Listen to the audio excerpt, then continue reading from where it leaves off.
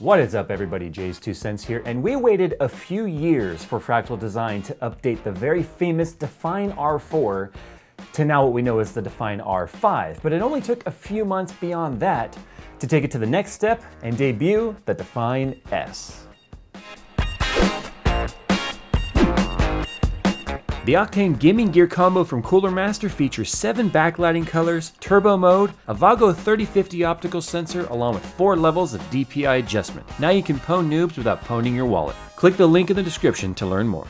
The Define series is extremely popular with both noise optimization and the R5 giving just astounding support for water cooling. So how could they have possibly improved upon that design? Well, they've given us the Define S, which I'm going to just dub as Define Sexy, because it takes everything we love about the R5 and cuts some of it down, but gives us more improvements for people who are looking for both airflow optimization as well as water cooling. So this thing is kind of a jack of 2 different trades, airflow and water cooling. As you can see, it is not a very big case at all, but don't let size fool you. Guys, that should be a piece of life advice. Now really this thing shares a lot of similarities from the R5, so why don't we focus right now on what's actually different with the Define S. We'll start with the front and some really squeaky rubber feet on my desk. It has the very same faux brushed finish that the R5 has. It's not real metal, but that's kind of nice considering the fact that it's going to be a lot more scratch resistant, as the metal is not as scratch resistant, but there is no door. And because there's no door, that means there's no optical drives in here. So as you can see, the front is all about wide open airflow. It has got massive vents along both sides of the case, allowing air to come in through the sides. And don't let that fool you, it is also filtered. If you just pull from, I'm gonna pull from the top because that's easier from where I am right now. This thing just pops right off, and then you have a magnetic front filter. Magnets are nice to see because they are just so much easier to get on and off, and there's nothing to worry about breaking, no tabs or anything. But that reveals the very first difference compared to the R5 is that we do have triple 140mm fan support on the front. So you can have 3 140s on here or 3 120s, obviously including the same size of radiators that are available to be installed on the front. Now let's go ahead and move around to the inside of the case, where again we have captive thumb screws keeping us from losing or dropping those stupid screws behind the desk if you ever go to change them. But as you can see, the panel is just one big giant window rather than having really heavy sound dampening material on there, and it's a very rigid side panel, so it's going to give some structural integrity. Now as you start taking the case apart, it does have a little bit of flex to it.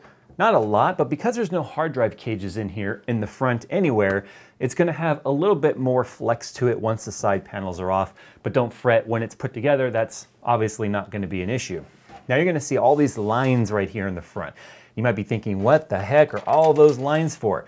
Well, they actually have all of these different lines here to give you support for reservoir mounting.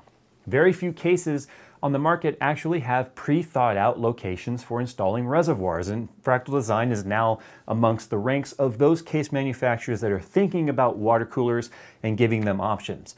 Not only do they give you a place to mount your reservoir, you also have a place to mount your pump down here in the bottom of the case, and it's going to fit all your standard pump mounts like your D5, the SwiftTech style D5 where it just has the plastic housing, or your Lang DDC, or really there's universal holes there where it can slide. You can get creative, and if you needed to, you could even drill holes in the bottom if you wanted to mount your pump. So dedicated res mounts with pump mount right below it, which is ideal for water cooling. You want the res above the pump, and they make it easy for you, and that is an absolute fantastic thing. Massive cutout here on the motherboard tray, giving you easy access to air cooler backplate retention brackets. Some water blocks have backplate retention brackets, so it gives you easy access to that. And we do support all the way up to ATX size motherboards. Now we can't go to eATX or anything bigger than ATX because they did stick with this kind of a recessed design where the grommets here are more about a 45-degree angle, so you can't go with wide motherboards unless you start getting creative and modding. So out of the box support is ATX. Now when it comes to air coolers, it does support cooler towers that are as high as 180 millimeters. So you are going to be able to fit, you know, your favorite coolers in there, like your Noctuas and your tunics and things like that. Moving on to the top of the case, we have the same ModuVent covers on here to keep dust and sound out, that you can remove them modular, that's why they're called ModuVents, as you need them. And if I can find the tab on this one without having to look in there, guess I'm not gonna be able to because Jay's a dork. So once you remove all three of these, you do have access to the top screw mounts or screw holes for installing either a 120, a 140, a 240, a 280, a 360, or a 420 millimeter radiator on the top. And of course, they keep the same design which they're known for, which is offset on the longer radiators so you don't have impact on your motherboard or your VRM coolers on the motherboard, which means you can use thick radiators. Now, in terms of radiator support on the top, anything that is a 140 millimeter base radiator, that's your 140, your 280, and your 420, is gonna have a maximum thickness compatibility of 55 millimeters, including the fan. So that means you're gonna have to stick with 30 mil rads if you're using 25 millimeter fans, because you have to center mount those and you're gonna have some impact on your motherboard and stuff. So they've already predetermined the measurements that will fit in this thing. Now, moving on to the back of the case here, you have the same thumb captive screws or captive thumb screws. This is one of the heavy panels, and I almost gouged and cut my jugular, which probably would have made some of you happy. Has the same dense material on here that's going to help with some sound dampening, but it's probably going to be very minimal considering the fact that nothing else in here is really sound dampened. It's probably the same panel they use on the R5s, which are already manufactured. That's just an assumption anyway. Undoubtedly, by this point, some people have already asked themselves, well, where the heck do you mount your storage? Well, that's one of the reasons why you have this kind of an offset design on the motherboard wall, because you have spot for three rear-mounted 3.5-inch mechanical drives, or you can install SSDs or 2.5-inch mechanical drives on the back as well. So they use the same sled design that they've been using in the past, only they've now incorporated it to fit 3.5 millimeter drives, or 3.5-inch drives. 3.5 millimeter drives would be amazing, wouldn't it? 3.5-inch drives on the back as well.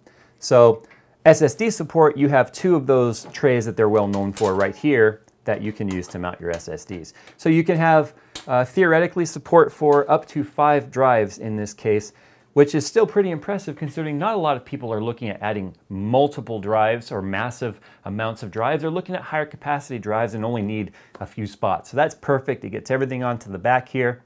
You do still have ventilation holes in the front, so you are going to be able to have some cooling for your hard drives, and you can still fit up to 5 drives on there. Now, last but not least, the cables on here are all black, which is nice to see. Huge rubber grommet, 2 massive grommets on the side right here, giving you plenty of cable management options, which is always sometimes what's really lackluster on some cases. Not so much these days, but in the past, cable management was a real bitch. And then you had one up here on the top.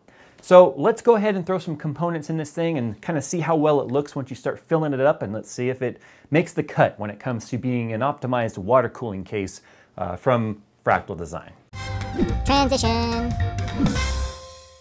Well, I'm pleased to report that I threw some components in here, and it is as much of a pleasure to build in as it looks right now. It's a mid-tower, but yet it doesn't feel like a mid-tower because it's so freaking roomy. I mean, you could put so much junk in this trunk. The badonkadonk on this is real. So I've got a full-size ATX motherboard in there, the ASRock Fatality 970A with an 8350. There's no block on there yet.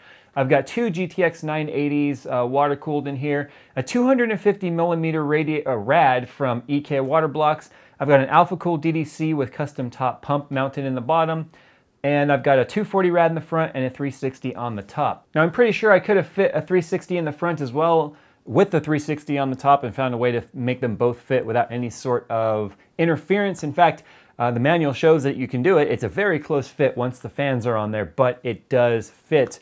You might have to turn the fittings around on the bottom or something, but I mean, it's not optimal, but you could do it.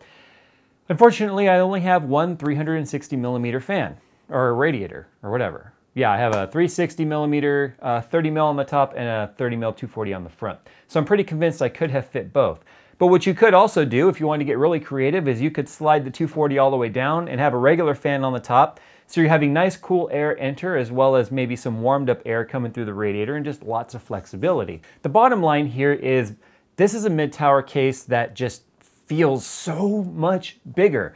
I mean, you could fit so many components in this thing and nothing feels like it's competing for space. Unfortunately, in the R5, because it was more silence optimized and more airflow oriented, even though they added better radiator support to it than the R4 had, it still felt like a lot of things were competing for space. If you had mechanical drives, they had to go in the front. There was nowhere in the back they could go. Even with one cage in there, then you're limited to the front. You're limited to where pumps can go. It just got really tight, and that became really apparent when I built in the R5 and did a water cooling PETG loop for Paul's Hardware when I helped him out. It really felt like things were competing for space and elbow room, but that is not the case in the Define S. I mean, everything is just got tons and tons of room. Now I've got sitting right here a FirePro W9000X2. Basically, this is what turned into the 7990, same length also as the 295X2. And I just wanted to show that even with the reservoir mounted, this thing would have still fit. It might be kind of hard to see from that angle, but this thing would have still fit and cleared the reservoir. So you could fit a 295X2, a super long graphics card. They say up to 480 millimeters. Technically, if you weren't water cooling, I guess you could go with the world's longest graphics card until it smacked the front of the case because there's no drive cages there. But in any case, it does have just so much freaking room in there, and that is going to make it easier for newer builders to do water cooling loops because they're not going to have to really do a lot of brainstorming on how things are going to work or where they're going to fit or where they're going to go because Fractal Design has already done that for you. That's a trend I'm really liking to see when it comes to case design now in the future. Is water cooling is kind of making a comeback where it's starting to become much more mainstream. More people are doing it than ever, and case manufacturers are finally starting to accommodate that. And it doesn't cost them any more to do that. In fact, this case probably costs less because there's less stuff in there. So this is my new favorite case from Fractal Design, quite honestly. I love the look of the R5, but I'm a water cooler through and through and down to my bone. This case right here does it for me. In my opinion, there's very little that you could come up with on this case that would make it better. The only thing I could think of when I sat here looking at this and was putting the components together that would have made this any better whatsoever would be if they had thought about putting some sort of a small grommet right here next to the pump so that you could put the pump wires through and not have to run it all the way over to the big grommet, which would show. That's the only thing I could think of. And in fact, that would be an easy mod. If someone took a drill and a unibit and went to Home Depot and bought a grommet, you could run it right through there and solve that problem quite easily. So there you go, guys. You guys have been asking me forever to do the Fractal Design Define S video. I've actually had this case since before it launched, but I got really behind on projects and stuff, so this took a lot longer to get done than it should have, but I hope it was worth the wait.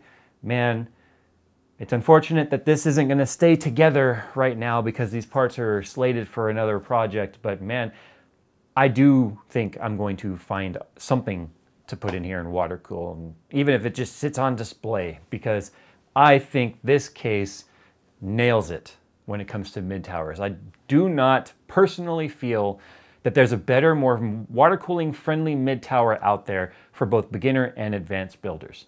I know people are going to disagree with that, but this is my opinion. That's how I feel about it. Fractal Design Define S. In my opinion, it doesn't get much better. All right, guys, thanks for watching. Follow on social media, Twitter, and all that sort of stuff if you guys want to ask any questions. And as always, thanks for watching.